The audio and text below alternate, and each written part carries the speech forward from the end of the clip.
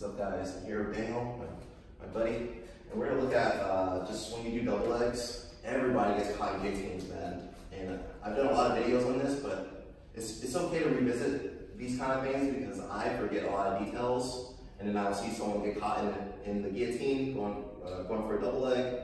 So you know, I don't mind doing it. It's fun. So one thing with the double leg takedown, I'm gonna have you switch places with me.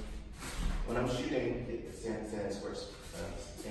When I'm shooting for the double leg, you just have to know that the guillotine's gonna come, guys. That's part of doing jiu-jitsu. That's his defense. If I go for a double leg, he can either sprawl his legs back like that, or he can start attacking my neck. So it's just a part of the game.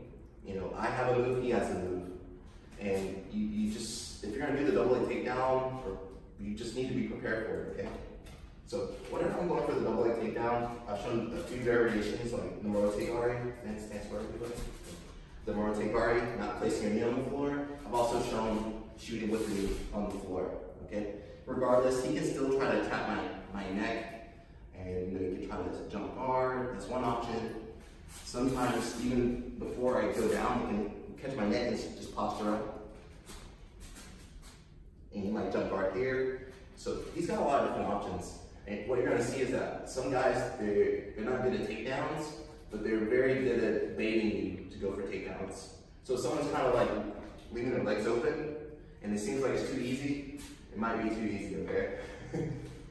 So again, whenever you're going for a double leg takedown, my thought process is to go for the takedown, but as soon as I feel that arm coming around, I need to switch over into a defensive mode, okay?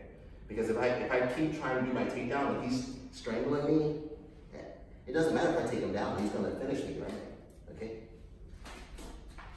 So again, when I shoot that double leg, I know it's gonna come, so I'm gonna switch into a defensive mode. So I'm here, I shoot. As soon as I feel his arm coming around my neck, like in your peripheral vision, as soon as I see that coming, I need to transition, okay? So I'm gonna show a few different angles so you guys can see.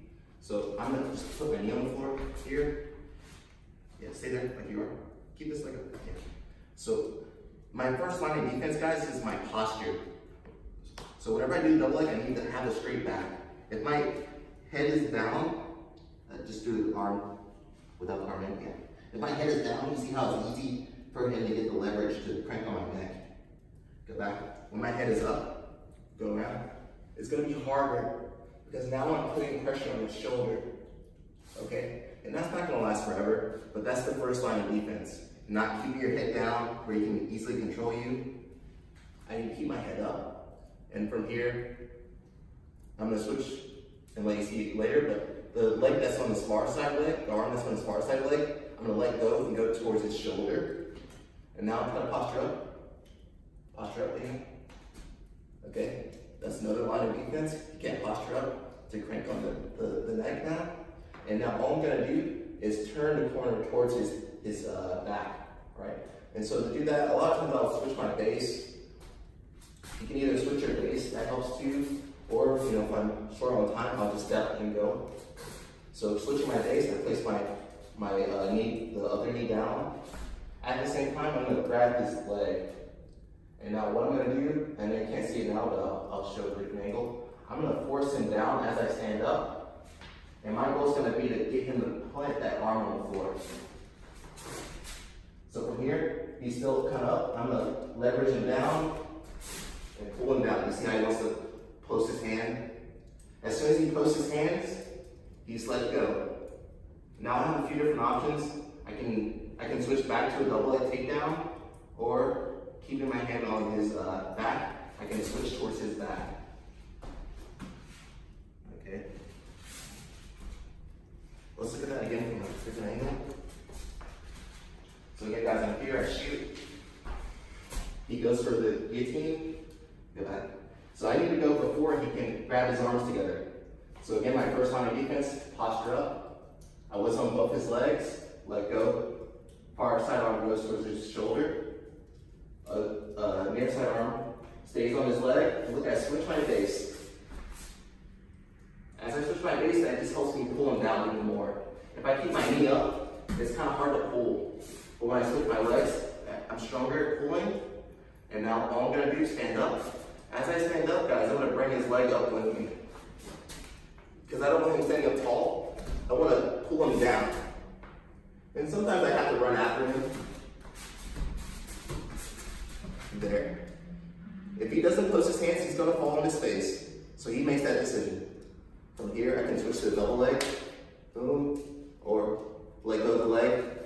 You see how he can't hold, there's no more guillotine, right? I can switch to his back. From here, I can pull him back down, or switch to the back control of both arms, all right? So let's do that one more time. I'm just gonna go, not full speed, but just without instructions, so you guys can see a few times. Crazy clip.